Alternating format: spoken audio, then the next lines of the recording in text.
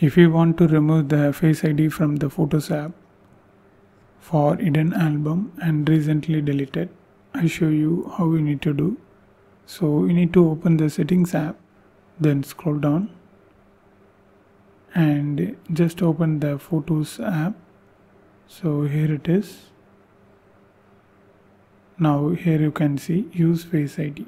Under this, Face ID is required to view the hidden and recently deleted album.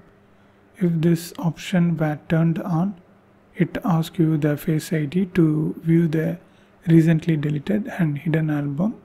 So in order to turn off this, just toggle this off. Show your Face ID and that's it. Let's see. I just open hidden.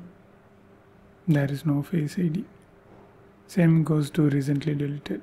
So this is how you need to do, and if you want to know more videos about iPhone, watch this playlist.